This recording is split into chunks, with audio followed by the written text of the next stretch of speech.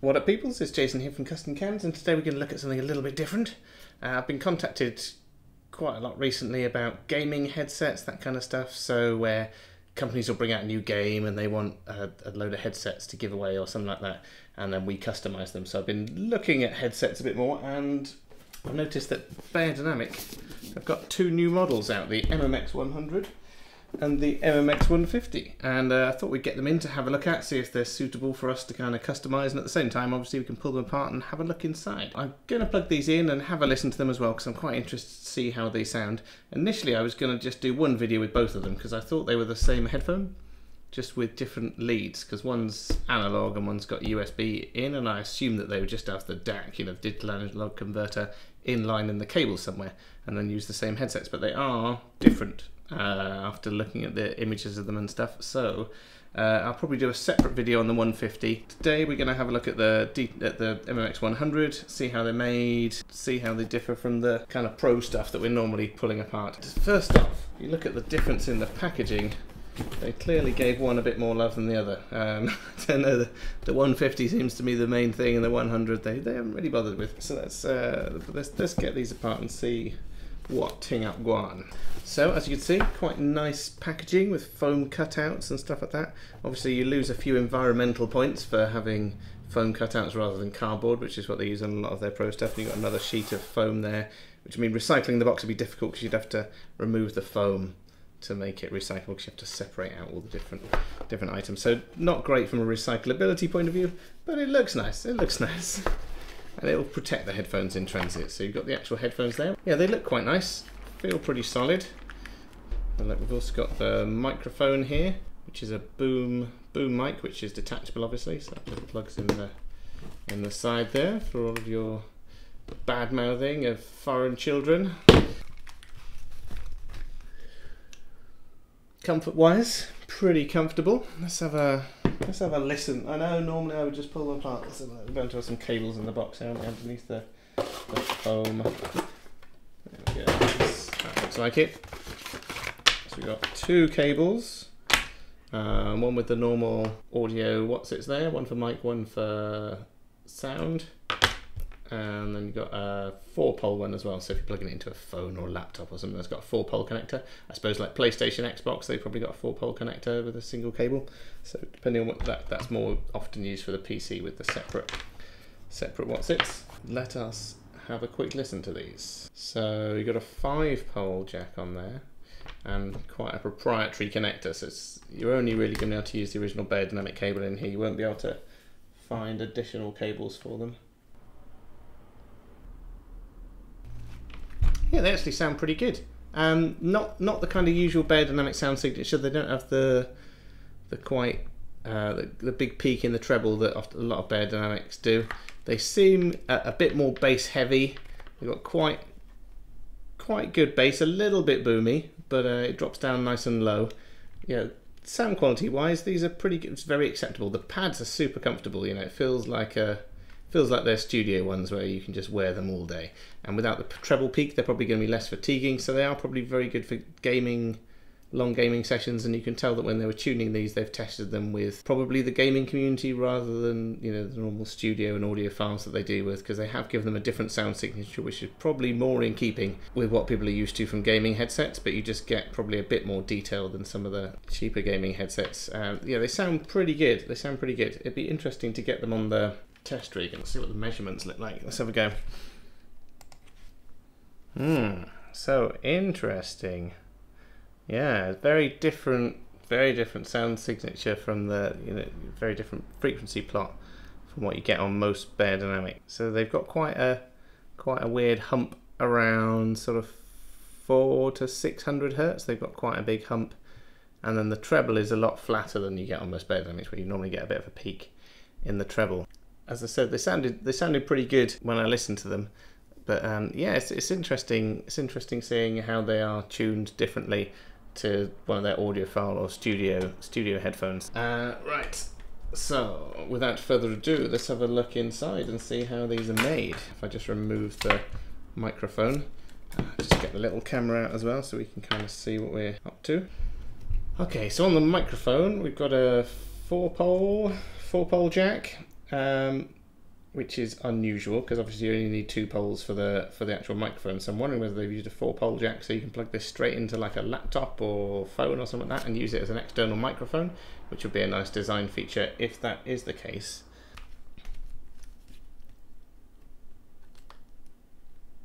Don't know if it'll fit in my brick. Yes, it shows up as a microphone on there. So yeah, so that might give it a second use. You can, you know, if you're streaming or whatever and you're doing it on your phone, you might be able to get slightly better sound out of an external microphone, so that might be useful for some people. Let's see how we get into these now. I was wondering if they had the same headband as the Pro X range, because it looked a little bit like that, but no, it is different. So pads don't unhook, looks like. Yeah, so they unscrew, so the kind of a proprietary thing. You won't be able to use the same pads on these as you can on the 770 and 990. It's a different kind of pad. Screwdriver. So you've got 3 screws under here. Again, on their Pro range and audiophile range, they tend to be, the driver tends to be clipped in with a retaining ring rather than screwed in. So these have got screws instead.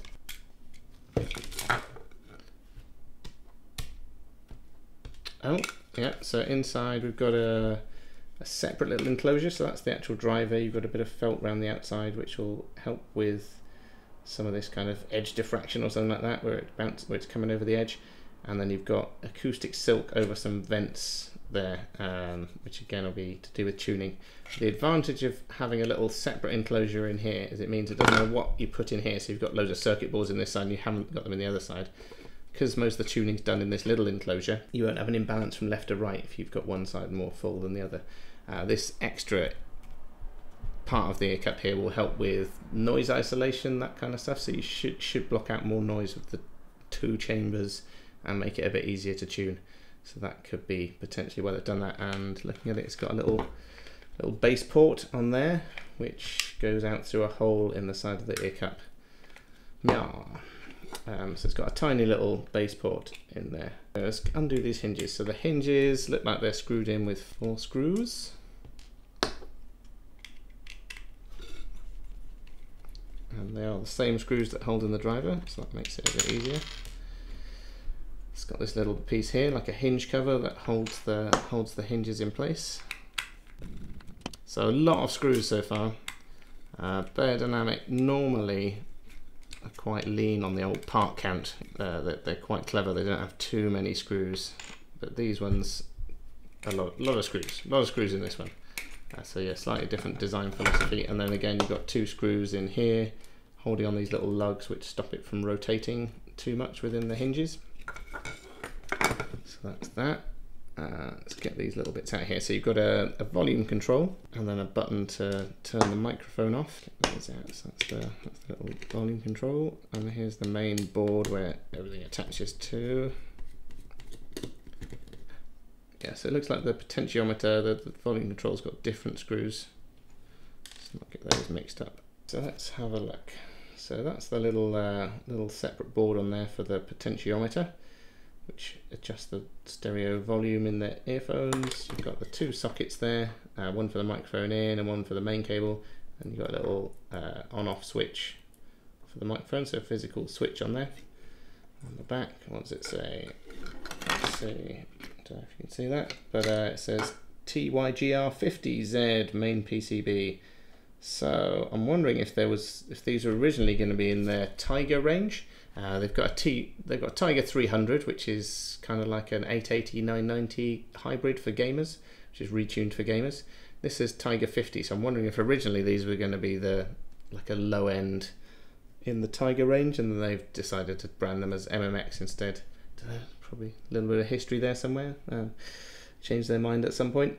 This feels like it's pretty solid, made from nylon, something like that. And then you've got these little orange accent pieces in here, and it looks like they are clipped in. If I get one out. Yeah, so that's come out. So that's the little orange accent piece, just to give it an accent color. I don't know if you necessarily, because it's going to be covered up. You know, when you've got the microphone and the cable plugged in, you won't be able to see it. But it has. It's, you know, it looks nice. And as far as manufacturing, because it's clipped in, you can press it in pretty quickly. It's going to be easier than having a little sticker in there or having to pad print it or something like that. It's probably easier just to have a little extra bit of plastic that clicks in. Let us see if we can get into the headband. Yes, I'm seeing two little screws under here, and they look like they're different screws again to the other ones we've encountered. So we've got 3 different types of screws so far. These ones have got a flat face, which makes them sit flush when they're screwed in. Is this going to come apart easily? No. That feels like there's more screws in there somewhere. But I can get that bit out. So that's the actual yoke. That's a very traditional Beyerdynamic part, isn't it? With the pressed steel, and you've got the indentations in the back there. So this is also a clicking mechanism. I think it's the same one used in the T70, T90, and a few other models, which is quite nice. It's the good one with a spring and a ball bearing in there, which is quite nice. And you've also got this little bit of foam on top, so that as it moves around, it doesn't tap on this and transfer sound to the ear cup. So they've used the fancy clicking mechanism, not the DT770 and 990 one. Can I get the head pad off? Oh, yeah, that's clicked. That's all clicked in by the look of it. So that's the head pad, which is replaceable. So ear pads and head pads, both replaceable. Beyerdynamic are usually very good about selling parts, so you can probably buy replacement ones of those if they get all scummy or worn out. And underneath we have more screws, and these ones are silver, so slightly different. It's fascinating. Like when we make stuff, it's in pretty small numbers. You know, maybe we'll get hundreds of something made, whereas a bigger company like Beyerdynamic are going to get thousands or hundreds of thousands of things to be made.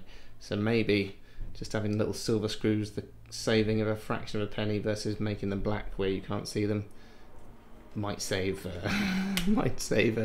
a few quid on a huge run of them. So under here, you got this part here with a channel in it which holds the cable, and again these are marked left and right, so they won't be symmetrical, and I think that's because you've got the little cutout here that the cable goes through. So they could have made this part symmetrical and saved themselves a bit of tooling costs, but it would have had an extra little notch on the other side which wasn't used. So they've spent a bit more by having to tool 2 separate parts. But yeah, it looks a little bit neater, and it also means that they can imprint left and right here. And it does say, oh, it says made in China. Because most Beyerdynamics are made in Germany. That is interesting. Let's see what it says on the box. Designed and engineered in Germany, made in China. I don't know. Looking at it, it's put together like a lot of the Chinese headphones. They often have lots of tiny weeny screws, whereas the Beyerdynamic ones usually don't have so many screws. I think they definitely had some input from their Chinese partners about how it's going to be manufactured and that kind of stuff. But I can, you know, that Beyerdynamic will have done all the fancy tuning of the sound and tested it, and obviously that's a very Beyerdynamic part. But some of the things feel a little bit the way China builds stuff. That's not necessarily a bad thing. It's just a different design philosophy. When you pull a lot of stuff apart, you can when they're made in different places, they seem to build them slightly differently. And yeah, that's quite interesting, because I was pulling it apart and I was thinking it doesn't feel like the other Beyerdynamics, and that could be why, because these ones are made in China as opposed to Germany, just put together in a slightly different way, a lot more screws. So they seem pretty well made. They sound pretty good. I think these are £89, which is pretty decent considering you get a microphone, and it'll be a good microphone as well because it'll be a Beyerdynamic microphone. The drivers are pretty good, you know, they sound pretty good, but the tuning, you know, I don't know, they would have been tuned for gamers. It's a slightly different sound to what I'm used to, but they do sound pretty good. Like accuracy and things, they seem pretty accurate, which again is very important when you're playing games. I'm not sure these are ideal for what we want to do, because if we want to pull them apart and customize them and things like that, because there's so many parts that we've got to pull apart when we do it. You know, if we've got to make 100 pairs of them and it takes us 20 minutes to dismantle and rebuild each one, the time adds up and it's going to add to the cost. And at some point it's almost like we might as well go for the MMX 300, like the higher up one, because we'll be able to pull that apart much quicker than the lower models. So it'll be interesting to see the MMX 150 and how that differs. So I'm going to get these back together, and then we'll do another video for the MMX 150, see what's in those, and maybe compare the two of them. So anyway, it's been super awesome hanging out. It's quite interesting seeing inside Beyerdynamic's basic gaming system, and also, oh yeah, where we saw the board and it said Tiger 50. I wonder if that one's going to be like Tiger 100 or something like that. And there were different models, but they changed the name. But anyway, it's super awesome hanging out. I'm going to get these back together, blah, blah, blah, blah, blah. Do the other ones. join me for the next video if you want to see what's in the MMX 150 and what the difference between the two of them is, because yeah, be interesting to find out. Anyway, Jason out.